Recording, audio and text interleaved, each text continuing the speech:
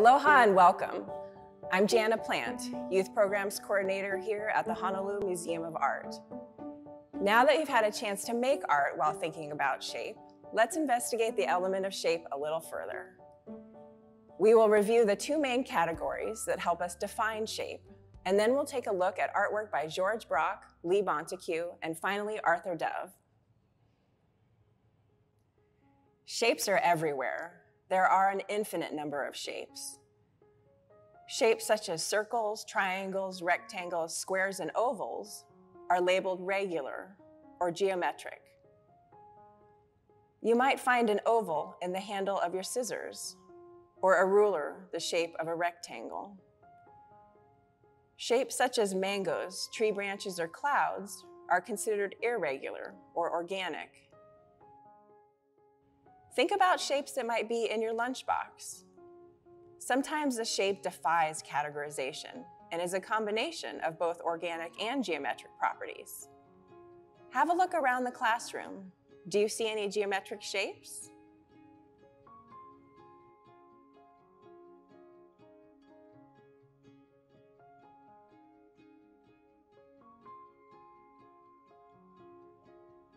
This is a painting by Georges Braque and is from the year 1929.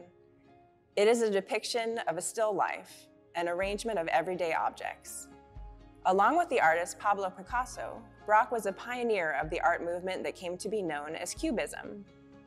Cubist painters rejected the idea that art should be a mirror image of nature, and so they experimented with reducing and fracturing objects into geometric shapes.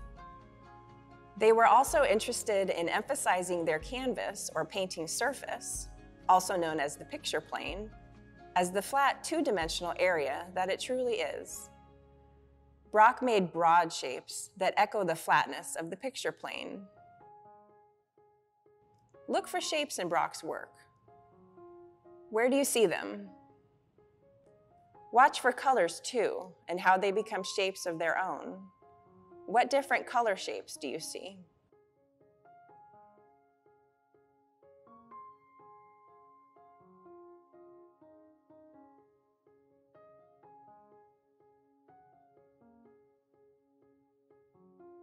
Try to find an apple. How many different color shapes make up that apple?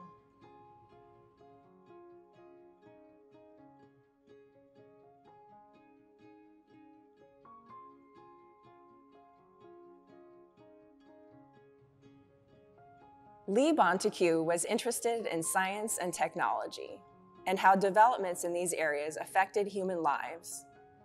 She made this artwork in 1964, a time when outer space exploration was still quite new.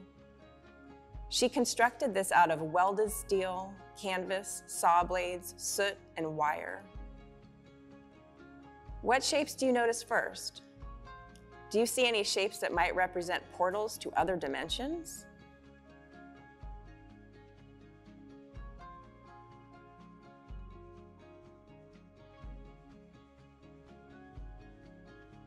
If you could rearrange all the shapes that make up this artwork, how might you arrange them into a new composition?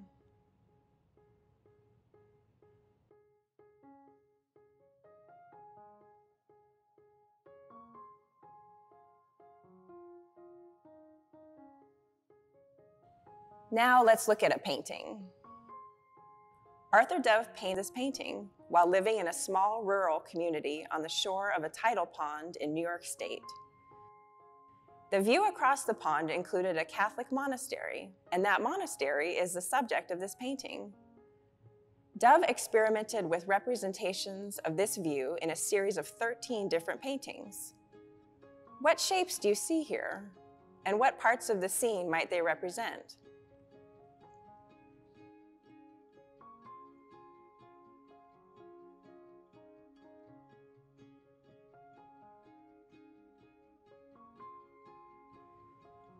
Shape is often used as an optical guide in a composition, helping the viewer's eye move through an artwork.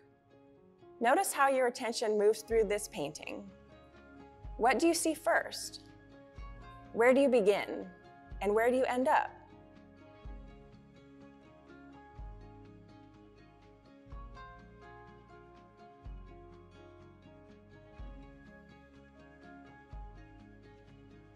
A pattern happens when an element such as a shape repeats or echoes visually to create a sense of balance, harmony, contrast, or movement.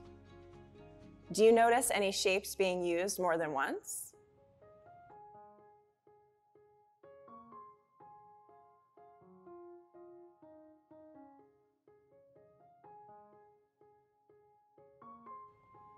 As you look at Dove's painting, do you notice any similarities between it and the Notan artwork that you just made?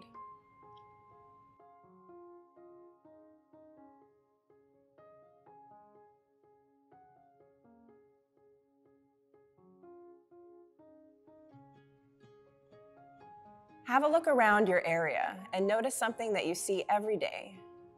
Try imagining that object as made up of geometric shapes. What object did you choose? What shapes did you think of?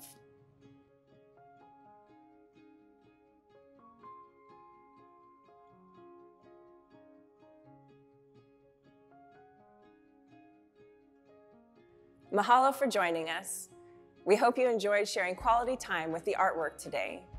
The next time you're at the museum, check them out in person and watch for new discoveries that you might make. As you continue exploring the elements of art, be on the lookout for shapes in action all around you, from your own artwork to designs on clothing to shapes that make up buildings and the landscapes that we call home.